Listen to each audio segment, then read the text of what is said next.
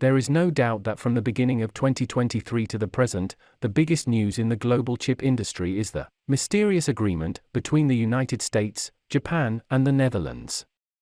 On January 27, 2023, national security officials from the United States, the Netherlands, and Japan concluded high-level negotiations at the White House, and reached an agreement on some restrictions on the export of chip manufacturing equipment to China. The new rules are extended to companies such as ASML in the Netherlands, Tokyo Electron, and Nikon in Japan.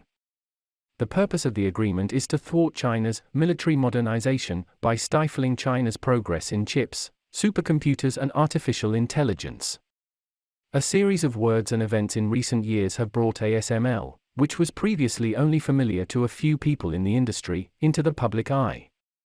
The jewel in the crown of chip manufacturing equipment, DUV lithography machine, EUV lithography machine, overtaking Nikon and Canon, lithography machine overlord, Huawei chip supply cutoff, etc.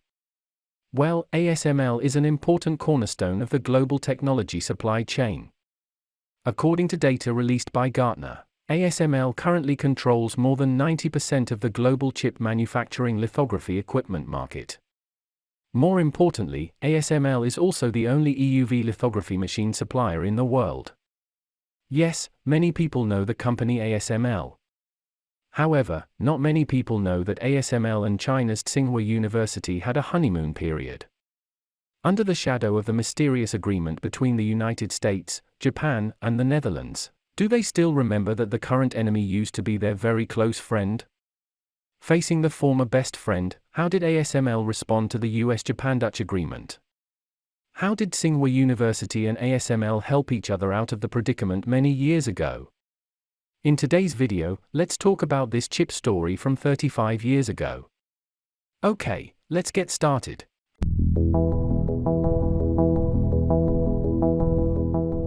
First of all, how did ASML react to the US-Japan-Dutch agreement? In December 2022, Peter Wennink, CEO of ASML, said in an interview that American chipmakers were able to sell the most advanced chips to Chinese customers, while ASML can only sell older chip-making equipment, which seems contradictory. In addition, ASML's sales in mainland China only account for 15% of the total, while US chip equipment suppliers' sales in mainland China account for 25% of their total sales, and sometimes even exceed 30%.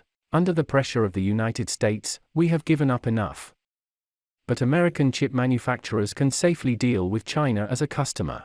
On January 25, 2023, Peter Wennink said in an interview that the US-led semiconductor export control measures against China may eventually lead China to successfully develop its own technology in the field of high-end chip manufacturing equipment. If they can't get these machines, they will develop them themselves.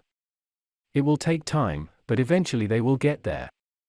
The laws of physics in China are the same as here. The more pressure you put on them, the more likely they are to go the extra mile. On January 28, 2023, an ASML spokesperson stated that he learned that the government has taken measures to reach an agreement, which targets advanced chip manufacturing technologies, including but not limited to advanced lithography equipment. The legislation will have to be detailed and finalized before it can come into force, and this will take time. We do not expect these measures to have a big impact on our published 2023 outlook. By the way, it is expected that ASML's sales in 2023 will increase by more than 25% year-on-year.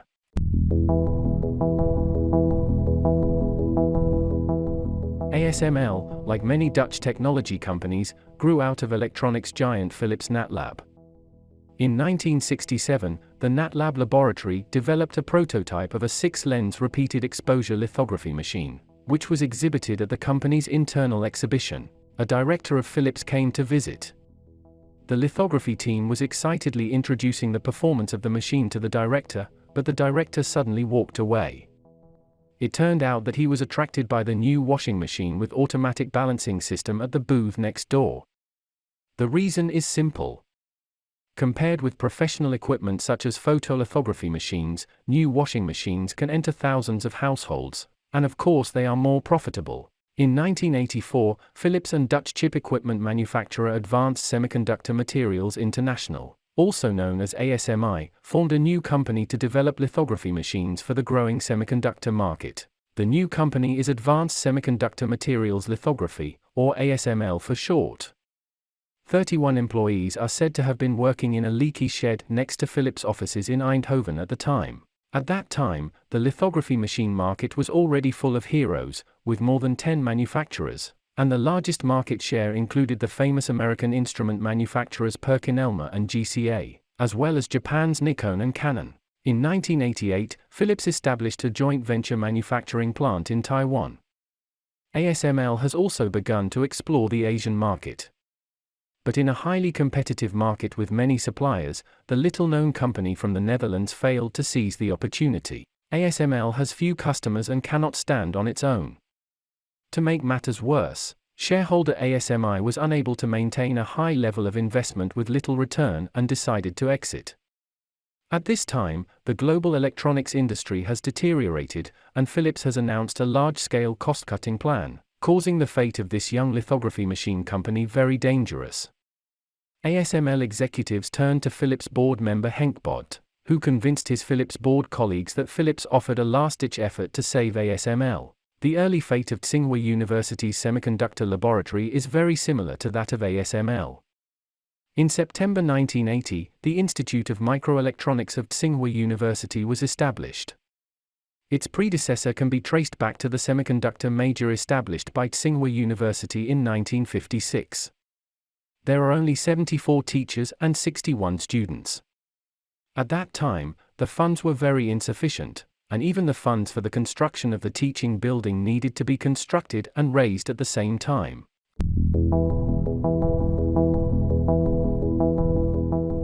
As mentioned above, the ASML company at that time was also very anxious.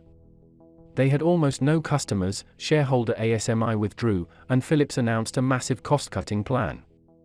What's more terrible is that at that time, the Japanese Nikon and Canon companies were in full swing, firmly occupying the dominant position of lithography machines. Nikon alone occupies 50% of the market, followed by Canon. In 1988, ASML delivered the first stepper lithography machine to the Institute of Microelectronics of Tsinghua University. After that, the Institute of Microelectronics of Tsinghua University and ASML have maintained a long-term good cooperative relationship. Tsinghua University's Institute of Microelectronics has solved the problem of introducing lithography machines, and ASML has seen the hope of rising through the order of Tsinghua University. In 2000, ASML China branch was formally established.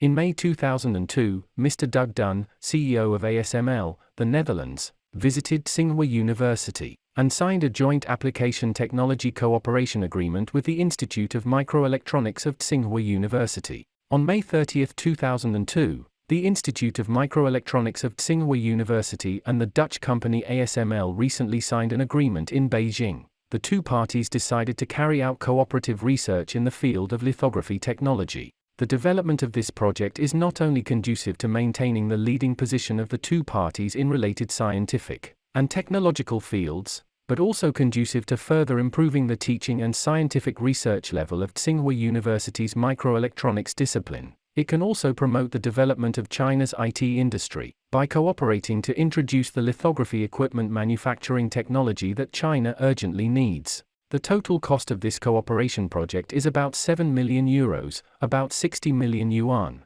and will be partially funded by the Dutch government through applying for the special funding ORET program opened by the Dutch government. In 2018, ASML established a global training center in Shanghai, and further established a local maintenance center in Beijing in 2021. At present, ASML has established a strong localization capability, with 15 offices, 11 warehousing and logistics centers, 3 development centers, 1 training center and 1 maintenance center in China. According to the financial report, revenue from mainland China will account for 14.7% of ASML's overall revenue in 2021, reaching 2.7 billion euros. Today, ASML occupies 90% of the world market for high-end lithography machines, and is a well-deserved leader in lithography machines. As Peter Wenink, CEO of ASML, pointed out, ASML is indispensable in the field of chip manufacturing. 5G, artificial intelligence, etc. are increasing the demand for memory chips, so the market prospect of advanced lithography machines is promising. The most critical issue is that under the shadow of the mysterious agreement, I hope that ASML will not forget the cooperation with Tsinghua University 35 years ago. Well, thanks for your listening, and please be free to put your comments below and share your insightful ideas. I am Tech Teller, the person to tell you the opinions that are worth spreading every day. Your precious time with us is highly appreciated. See you.